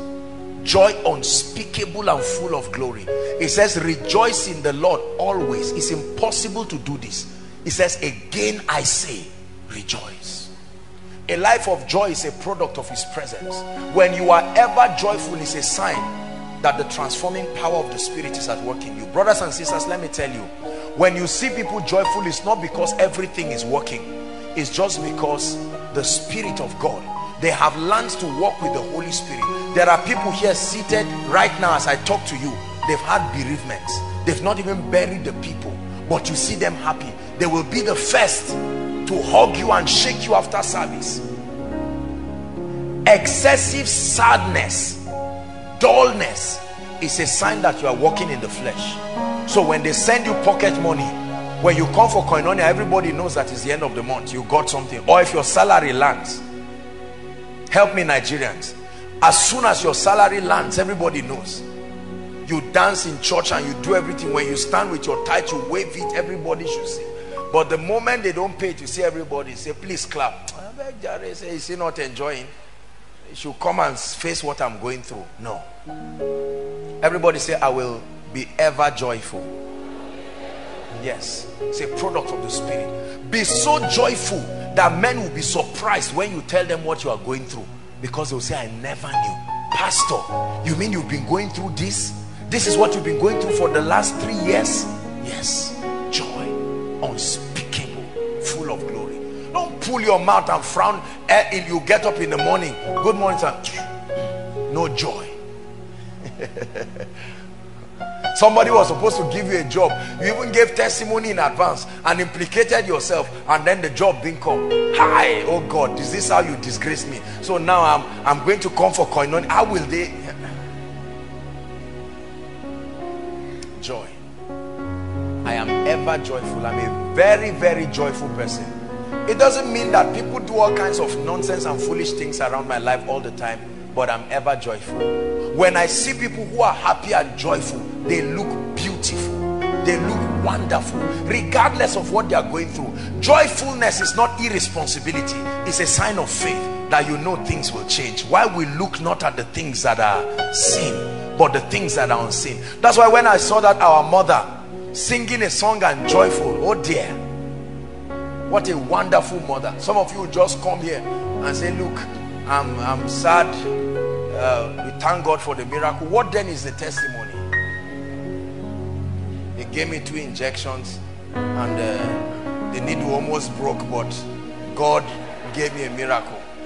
And we don't even know you are finished. You just say, you are finished, that's it.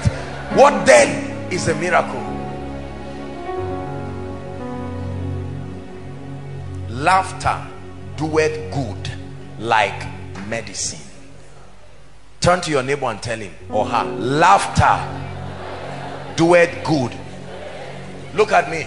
Prophesy to your neighbor and say, please don't carry a load on your head God is not giving you. Some of us, you are 20 years, you are looking as if you are 90. What's the problem? I'm the one sponsoring myself now. What I said.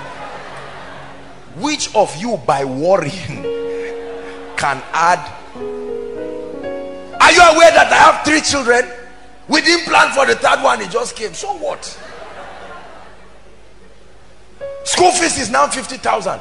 I don't know what is happening in Nigeria. Who is getting the high blood pressure? No. Don't put tension around your life. Say, myself, relax. God is in control. Say it, myself, relax. God is in control. Let me tell you what the devil will tell you. He said, don't mind this nonsense. Apostle asked what he will eat after this program. We know ourselves. Finish Koinonia, I'm waiting for you. Listen, remember what we spoke about, carnally, to be carnally minded. What does it take God? Have you not seen people walk to others and say, look, Emeka, come. God said I should give you 10 naira. Take, go and drink tea with it. You don't believe God can do that? Say, I am not popular in Koinonia. Who is talking of popularity?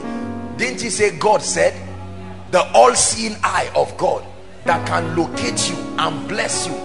Don't always think people have to bless you with strings attached. Not everybody is a bad person. There are genuine people who can walk to you and say, God just instructed me. They will even allow you to explain it. Who are you, sir? I'm just obeying God. May that happen to you after this service.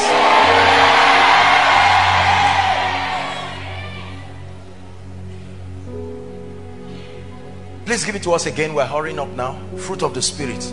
Let's find somewhere to tie it up. Peace. Peace. Peace. Are you peaceful? Boisterous, worried, long suffering. Another word for patience. There are too many impatient people. Listen, you have to learn it. Don't say we are like that in our family. We are too impatient. You call somebody, uncle, will you send the money? He says, call me a little later. After 10 minutes, say, uncle, it's me again. I hope you are not offended. Of course he's offended. 10 minutes. There are some of us, it's like, you know how Parkinson's disease is. There is such tension. You advise yourself, create images and get tense by them. You need to have patience. Lord, I thank you. I know that the devil wants to confuse me and put pressure in my life now, but in the name of Jesus, I will wait for the promises of God. Nigerians are too impatient. Too impatient. That's why we destroy ourselves overnight. The blessings God creates, we destroy it overnight because of impatience. Gentleness. I don't care what tribe you come from. I don't care who trained you. I don't care where you were. You have to change and trust the Holy Spirit to re-engineer you to become gentle. It is part of the ministry of the Holy Spirit. A believer should be known for gentleness. To be gentle doesn't mean to be a clown. Are we together now? You know what we call gra gra? Hello? That's the best way I can. You know what we call gra gra? You are into everything you want to. That kind of life, you will sap your energy. Profitless labor, the Bible calls it. The labor of the fool, it says, wearieth every one of them. Some of us are not gentle. They say we are sharing Zobo. Immediately you come, where are we? Before I scatter this place. You are learning a bad attitude. You go for weddings. They say everybody just walk, they are coming. You are impatient. First you are trying to be gentle. Later you say this thing, oh, we won't get it.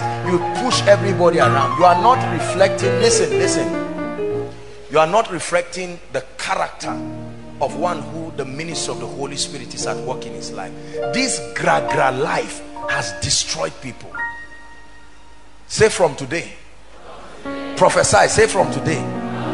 I receive grace from God by his Spirit to be notably gentle.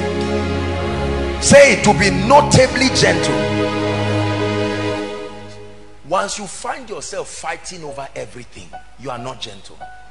Fighting over scholarship, fighting over withdrawing money, ATM, fighting over getting fuel, fighting over buying kerosene, fighting over the bathroom.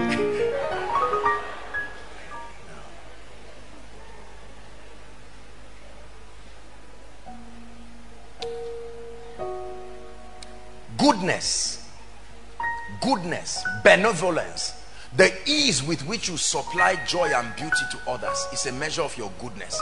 It's a character. It's a dimension of God's glory. Goodness. A quality of benevolence. The ease with which you release things to bless others is a measure of your goodness. Giving is part of an expression of goodness. Some of us, you see my hand? Look at me. What is this? What is this? What did you say? I'm not getting what you're saying. I'm not sure I heard what you are saying, but anyway, I'm the one teaching. Just follow my hands. Are you seeing this? This is how many of us, though tongue talking, this is a reflection of our understanding about, please keep it there, media, about goodness. Someone can be dying, sir. Of course, you are not called to feed the whole world. You are not Jesus, but you should be able to make a difference. You can sit down with 100,000 and your roommates are crying for one cup of rice so that they can cook as a room, not even as individuals, and you just sit down and say, Kai, you know the way this country is. You come out quietly. Listen, don't laugh. I'm very serious. God is working on us. This is our year of triumph. You must change. You smuggle yourself quietly down to PZ. Enter Peter's. Eat quietly and close your mouth as if nothing happened, and return back. If nobody has told you, the Holy Spirit is telling you now, is very bad. Now, it doesn't mean, please let me balance this. It doesn't mean you go around inconveniencing people because I said they should be good. Because there are people whose lives are a perpetual nuisance to everybody. You go to people's house, go around begging everybody for money, telling lies. I've had people use over 5-6 different phone numbers to call me as different people looking for money. You see that? Truthfully speaking, I'm saying it, thank God I'm speaking and it's on air. People are following. So let's balance it. Being benevolent is not that people come and stand and say it's a right. Apostle say anytime I cry you should answer. No. Learn the principles. Get financial dominion. Get the wealthy place. Find ways of exiting that realm of suffering. Don't inconvenience people. Please hear me. If you are here and you are used to going to people's homes and becoming a nuisance to parents, workers, and responsible people who are making a meaning out of their lives, you have to stop it. You have to stop it. Don't go to people's homes expecting they must give you money. You must go and fetch rice when you go to their house. They must give you yam. Who are you? No, you don't behave like that.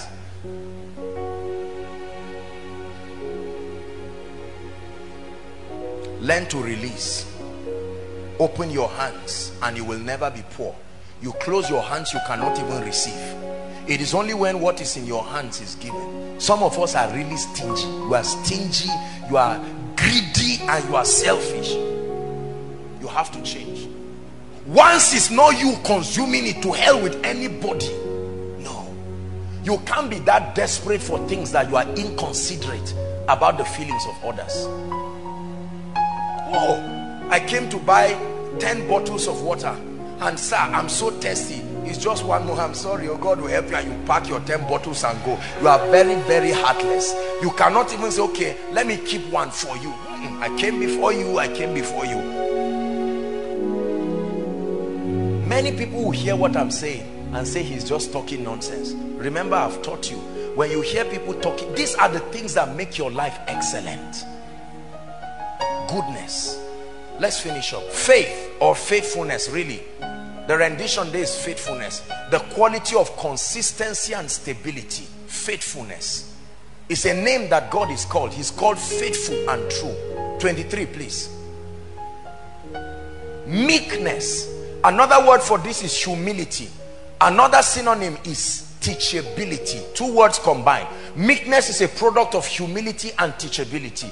When you bring humility and teachability, it produces meekness. The capacity to learn, the capacity to submit yourself to knowledge and information, regardless of what you already know. Many people are not meek. The Bible says that we receive with meekness the engrafted word. Temperance. Another word is self-control. A better word is self-restraint. Look at me, let me teach you something. Not everything, haven't talked about giving, not everything is acceptable. There are some things, collecting it is collecting your bet, throwing away your birthright. There are pastors, for instance, you don't have self-control. You step into people's homes, you know that this home, the highest salary here is 20,000, but you see them packaging 100,000 to give you. It's not like it's an instruction from God. You are happy. You get into a house, 3 bottles of wine, chicken and the rest. Say, please, is there pepper? I always like pepper. You are not a responsible pastor. Don't act insensitive to people as though you are not aware. No. Say, myself. Behave. One more time. Myself. Behave. There is a time to collect. There is a time to say thank you. There is a time to pray on the seed. Pray and sow it back. Preserve your honor. There is a time to know that this is not collectible. There is a time to restrain your mouth. Many of us have entered trouble we are still trying to manage today because our mouths were careless. You opened your mouth and spoke over an information you were not sure of. Later you found out it was a lie. Now you are in trouble. Do you know you can earn a living just speaking correctly? There are wrong things you utter with your mouth about people or to people that can cost you 5 years. Are we together now? School of Ministry, yesterday we were watching Fela Durotoye in one of we're on leadership, and then we're watching Fela Durotoye, and he said something. Okay, no, not School of Ministry. I was actually watching him personally, and he said something. He said, will your life become a key for your children or a padlock? There are people, you mention them, they say, you know him, leave this office now. I was going to help you, but God over my dead body. Leave this office. Even God man, they won't give you. There are others, they say, I would have driven certain people, but because of this. Your mouth, if you cannot control your mouth to speak well, especially about people, if it is not good, keep quiet. Are we together? Yes. You say anything anyhow, and you see, let me tell you something about life. Come, darling, come, 2 of you, come. Watch this. Do you know that I can hate this lady, and at the moment me and her are fighting. Are we together? Now me and Tosin are not close, but simply because two of us hate her, we can partner together. Listen, now while I am enjoying the friendship with her to hurt this person, I reveal many secrets about me that should not be said. And then after the fight is now finished, one day two of them will now come and be friends against me. And then you say, I have a confession. That day, me an apostle, it's only God. This is the foolishness that many people have chained themselves. You chain your eyes, your hands, your leg. You kept yourself in one place. When you have a track record of sowing seeds of discord, when you have a track record of not being self-controlled, many of you revealed certain things and thieves came to rob your house. You just went around and said, you can't imagine, for the first time I saw $10,000. And so one guy is drinking minerals close to the shop and listening. $10,000, my father brought it new from the bank. And the guy is listening. Say, in fact, let me tell you something. It's just that I'm humble. We live in so, and the person just calls his friend. In the night, they kill your father, take the money. Some of us, somebody likes you. Instead of you to keep quiet and pray, he has not even said anything. The whole world, and he just hears and says, no, I can't, I'm not ready for this. Scatter your breakthrough. Are you learning something now? Someone secretly called you and said, I know you have 2 carryovers, but I am the lecturer and I'm a fellow believer. I'm not talking of maybe sleeping with you to bribe. That's not what I'm talking about. Just the favor of God. And he says, oh, you come for Koinonia. I'm also a lecturer. Okay, because of you, you had 37. Let me see how I can upgrade it for you to 40. But I'm doing it just for you. You see, a wise person, you go and thank God. And the next thing, you go around saying, you know, this Koinonia, the lecturers, they are very nice. So what did you get in the other? Do you know this man did this? And the next thing, you hear rumors that something happened between 2 of you, and you are trying to argue, telling everybody nothing happened. A fool, even when he's silent, is considered wise. Please learn this lesson. Our time is gone. We are going to pray, but I want you to learn. Thank you. You must know when to say what. You must know when to go where. You must know when to go where. Some of you have entered places that they threw you out, and you will never enter there again except through favor, because you did not understand self-control. Praise the Lord. 2 people are walking, and all of a sudden another person comes, you know, to talk to maybe me, and all of a sudden you just go, what are you saying? Whereas that person is a very great man somewhere. You did not know how to respect your boundaries. There are some of you, you sit down, I'm teaching you practical things. You are sitting down in somebody's house and a senior executive comes somewhere. You don't need to be told to stand up there. It's not weakness, it's called self-control. Are we together? Your parents are discussing destiny issues. You just pass and say, uncle, I heard you, I was passing. No. I'm teaching you very simple things that can make your life adorable. You don't do that. There are times that somebody can pick a call in your presence. You know that this is too confidential. You can gently, diplomatically just stroll somewhere and allow them have their privacy. They don't have the courage to tell you to leave, but you should have the brain to leave. They will respect you enough. Are you becoming wiser tonight? Self-control, temperance, self-control. You are angry, your father spoke about something, maybe your friends came and lied, and your father just called you, down, just slapped you. You are an adult, but I will slap you. And then later they discovered that you were innocent, and you sit down, you are boiling. Should I slap this one back? Should I revenge? I can't be a fool like this. Listen, that's when we know whether the Holy Spirit is Lord over your life. Because I'm rounding up with this. I've seen believers do foolish things. When a believer fights his fellow person, boxing people because of differences, truly the Holy Spirit is not at work in your life. Listen, I'm not a fool. People offend me all the time, you cannot imagine. But when you sit down and say, see, I know we are all Koinonia members. I'm going to show you that what a woman can do, a man can do better. You now wind your hand, punch the person. Unfortunately, that's what many men do to their wives. Beat the wives, and then later say, why did you annoy me? You know that I have temper. You need deliverance. There is nobody who has temper that is a quiet issue. Don't say Elijah had temper. He was in the Old Testament. John the Baptist tried it, he died in the New Testament. There are things you do, you will not go scot-free. This issue of temper, stop it. When it's time for us to pray now, you are going to pray and say, Lord, I must respect my wife. You are in a relationship. 2 weeks into the relationship, you fought over 10 times. What kind of love are you people doing?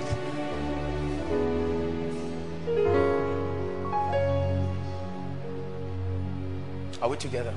There are couples, as you are joining them by evening, wedding night, they're already fighting. Fighting over money, fighting over gifts, fighting over whose parents brought what. Some of us parents, please let me encourage us. Let's not sow seeds of discord in our children by planting hatred for others. You are in a compound of 10 people. You create a team. From house 4 to 7 you are the team. House 1 and 2, you are the ones fighting against. That thing will not profit both of you. Fire to fire ends both people in ashes. Say, in the name of Jesus, I receive grace to control myself. Self-control, self-control, self-restraint. A word spoken in due season. Knowing what to do, knowing what not to do, knowing how to not overstep your bounds. Somebody gives you access and says, look, enter a shopping mall and shop at my expense. You just clean your hands and say, today is it. Thank God, this is favor. This is how some of you have abused privileges. Somebody gave you his phone to call. You have 200 naira in your own phone, but you spent 1,000 in his own phone. That's not wisdom. Are we together? Self-control. How about wearing people's clothes? Today, the shirt you wear is not your own. Tomorrow, the trouser is not your own. Next tomorrow, I like your watch. Can I wear it? Stop it. Covetousness is part of lack of temperance. Please believe what I'm saying. I know some of you are offended. Stop it. That you see, if your eyes see it, something drives you, I must get it. No. You will die young if you do it that way. Oh, this lady, my level, wearing this kind of hair, wearing this kind of clothes, I must do it. You don't have self-control. Someone met me one time and said, Apostle, there is a kind of suit now, there is a trend that they are doing. I said, I don't know who they are. I wear what I want. I'm not anti-civilization, but nobody puts me under any pressure to say, okay, this is what somebody was telling me the other time. He said, now that suit is now pencil trouser and no socks. I said, what the heck? If I catch myself, I don't have a problem. Look. Go ahead, do your stuff. I don't have a problem. But if I catch myself, I didn't say if I catch us, if I catch myself.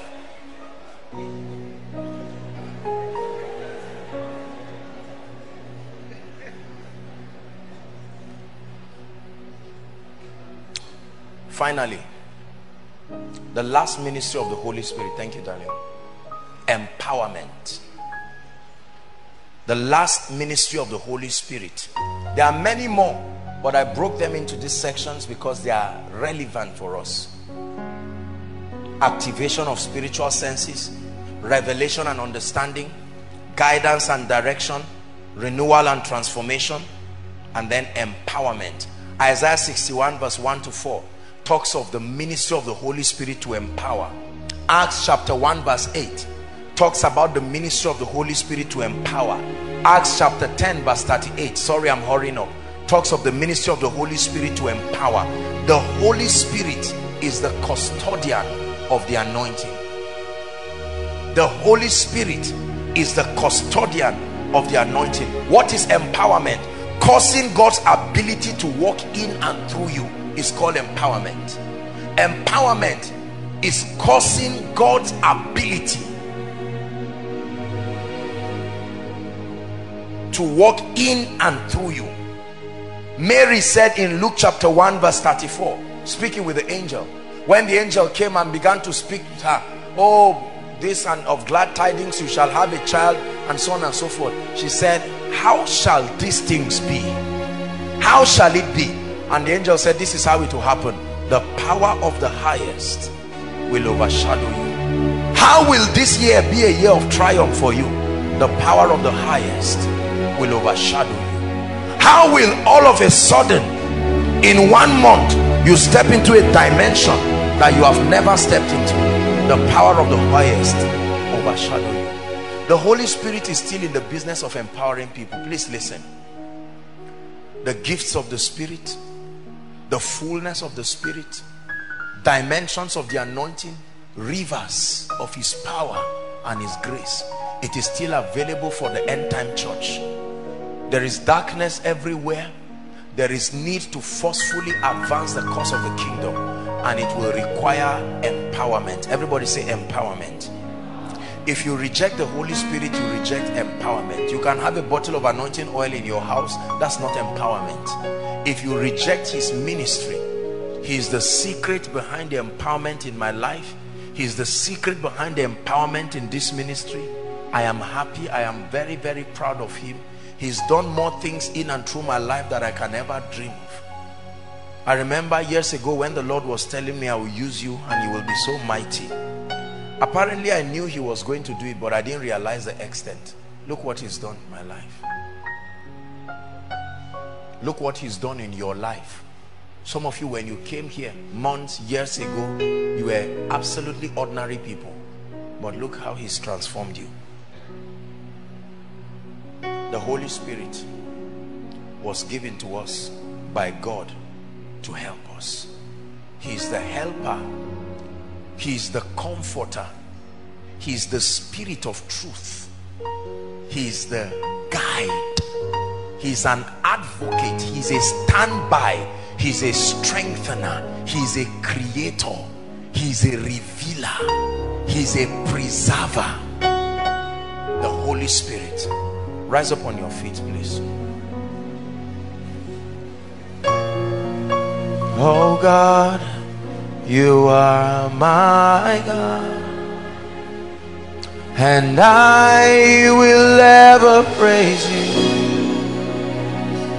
Oh God, you are my God, and I will ever praise you.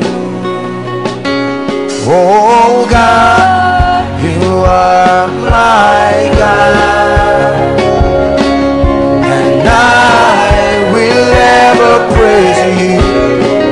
One more time. Oh God, you are my God, and I will ever praise you.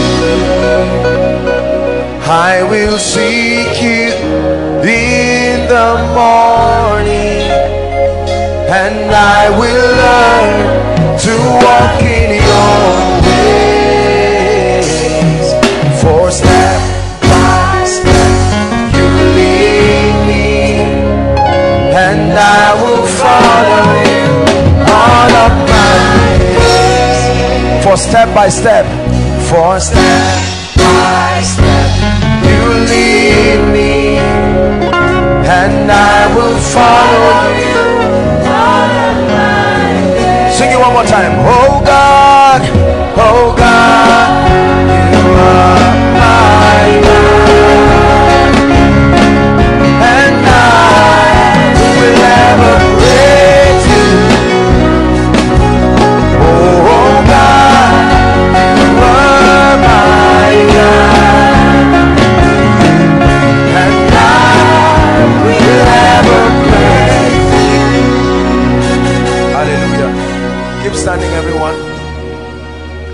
There are people here right now who,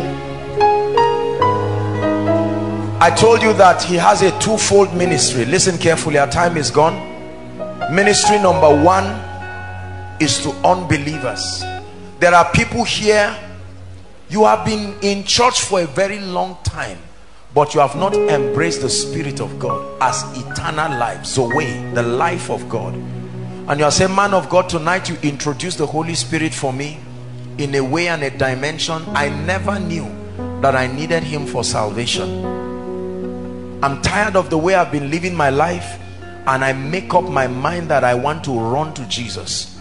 Or you are here and at one point you have given your life to Christ, truthfully speaking, inside, outside, in any of the overflows online, and for some reason you discovered that things have gone haywire, your life has just scattered, and you are saying, man of God, if you will ask me to come out, I will rush to come out to receive Jesus Christ. We have just 2-3 minutes for you. So if you are outside, I want you to begin to rush to come in now in any of the overflows. I'm going to count 1 to 4. You are inside this building here and you know that you need Jesus. God bless you, darling. God bless you. God bless you, sir. Keep coming. Koinonia, a sacrifice of your clap as an offering. The Holy Spirit is already convicting men and women. The Holy Spirit is already convicting men. Are you coming? He said, when he, the Spirit of truth, is come, he will convict you. Please clear the way for them. If you are coming, I want you to run. Please double up. If you are coming from outside, run quickly, please. Quickly. 1, 2, 3. We're counting to 5. Don't be ashamed. Win that war of destiny. It's like calling you to receive an award.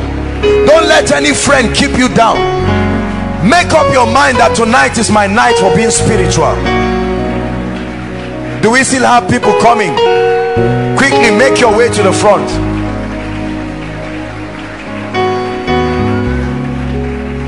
Hallelujah. I want to appreciate you, brothers and sisters, for making this noble decision. Listen, the Bible says, as many who will come to him, he will in no wise cast away. You are still coming, join them quickly. I'm about to lead them to pray. When men try to convict you, they condemn you, no matter how sincere they are. It takes only the Holy Spirit. He does not condone your state, but he changes you. You come as you are, but you don't remain as you are. His transforming power is able to change you. Lift your right hand and I want you to say after me, seriously and sincerely. You are not reciting a poem. This is supernatural. Say, Lord Jesus, I love you and I believe in you that you are the Son of God. Tonight I receive your life. I receive your Spirit. I declare that from tonight my sins are forgiven. The anointing of the Holy Spirit is strong as I'm praying for you. I feel it. I feel that anointing. Every time I begin to feel it, I know that his power is strong. Say, tonight I receive your life. I receive forgiveness. I receive cleansing. I declare that I am a child of God. I am saved. From today and forever, I am for Jesus. Amen. Keep your hands lifted. Father, I stretch my hands towards these gentlemen and ladies. I thank you for bringing them to the fold. They have responded to your call. Lord, I pray that tonight will be the beginning of great days in their lives. In the name of Jesus, I declare your sins forgiven. I declare that the power of sin, the flesh, Satan, is broken over your life. A new beginning starts for you from tonight. In the name of Jesus Christ. Amen and amen. Thank you and congratulations. Let's appreciate them very quickly. Let's appreciate them very quickly.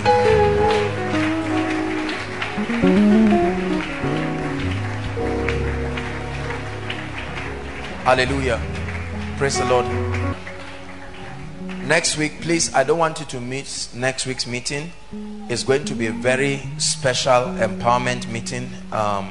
We're going to be rounding up the series, the Holy Spirit. I'll be teaching you on the ministry of the Holy Spirit. I'll be sharing with you very deep secrets, and then it will be a time of very strong, intense impartation. You're a pastor, you have a church, you're a business person, whatever it is. If you like, you can come with whatever documents that you have, maybe for your business. Please announce it to as many. It's a miracle service on its own. Please be part of it, and I want you to come with your heart expectant, and the Lord will do us good in Jesus' name. Praise the Lord. Lift your hands. I bless you in the name of Jesus. Let it be a weekend of encounters for you. That which you have learned, I supply grace for you to walk in its reality. The Lord bless you and honor you in Jesus' name.